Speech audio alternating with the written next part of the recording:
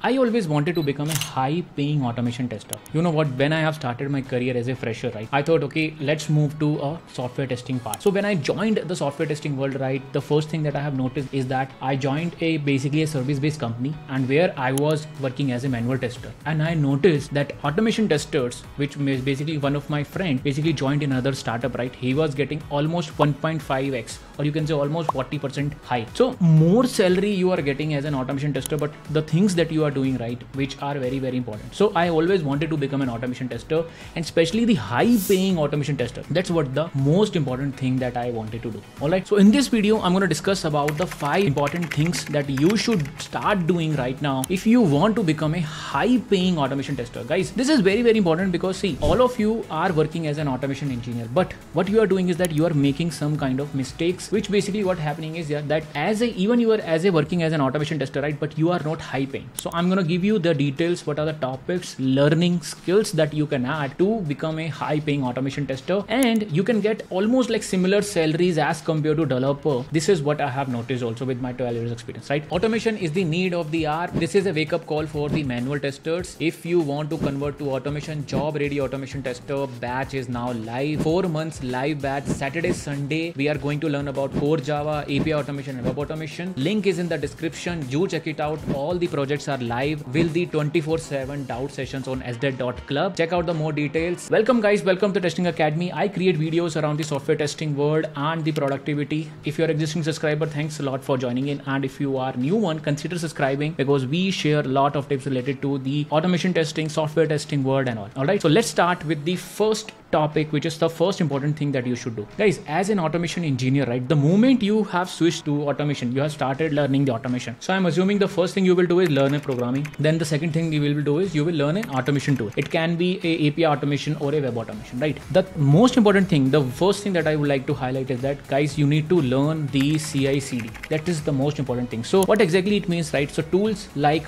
Git, tools like Jenkins, tools like which will basically help you in continuous integration and continuous delivery, which is CI/CD tools. We have Jenkins, we have Travis CI, we have Bamboo, right? There are a lot of CI/CD platforms, like for example GitLab is also there, right? And I have created a free videos around it, so make sure you watch the Jenkins video, Git videos and GitLab videos because I have created all of them. This is one of the important things that you should have and add these skills to your resume to become a high paying automation tester, right? Tip number 2. The most important thing is that you should know and you should master the art of test automation framework creation in API testing as well as in the web automation. That is the most important thing. So what exactly people do is that they started learning directly Selenium.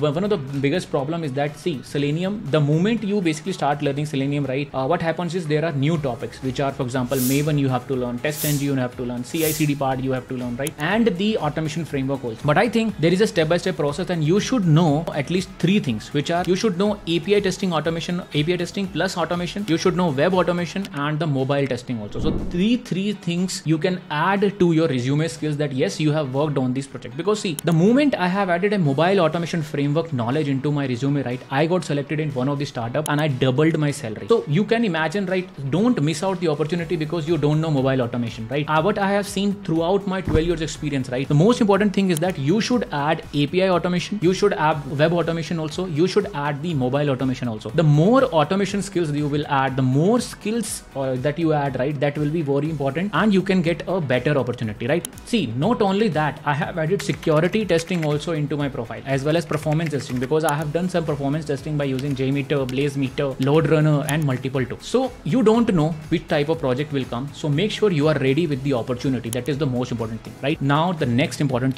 topic is learn the programming language. And what you need to do is, see, throughout my 12 years experience, right, what you need to do is you have to keep on improvising your programming skills. So what happens is, what people do is after becoming an automation tester, right, they have started contributing to the framework, but where they stop is that they don't learn about the design patterns, they don't learn about the solid principles, right? So there are multiple things which are available after learning the programming skills, right?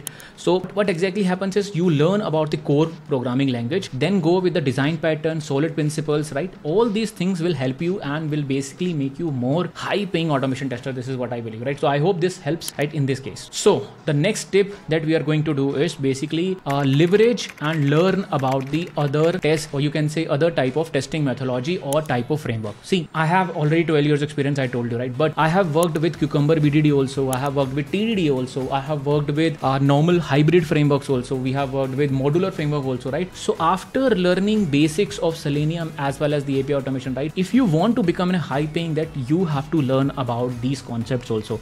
Add Cucumber BDD into your resume. Add TDD related framework into your resume. Add custom hybrid frameworks into your resume. Add modular based resume, right? You will find a lot of videos around this. I have even created how to do these kind of framework and how to create these kind of frameworks. I would suggest you to keep on adding them into the skills, because these will basically make you more high paying. Guys, this is very important video because I'm telling you these skills nobody is gonna tell you, to be honest. Okay, and the most important, so this was the fourth one, and the last one is of course the strong communication and collaboration skill, right? Again, you will tell me, Pramod, this is very generic, right? Everybody know how to communicate and how to collaborate. No, what important skill that you can add to become a high paying is that first of all you have to be proactive. You have to know what we have to automate, what we don't have to automate. You should follow a proper process of planning, test case, regression, what we have to automate, right? You should have a clarity and get a clarity by collaborating with the team. Make sure that your QA lead, your QA manager, your director of quality, your product manager is aware about the automation ROI, which is return on investment. I have created one video around it, how to basically impress your manager or a QA lead that automation is needed in your project, right? That's where the most important thing. So as a fifth point, what I'm trying to tell you is that you have to showcase that this is what exactly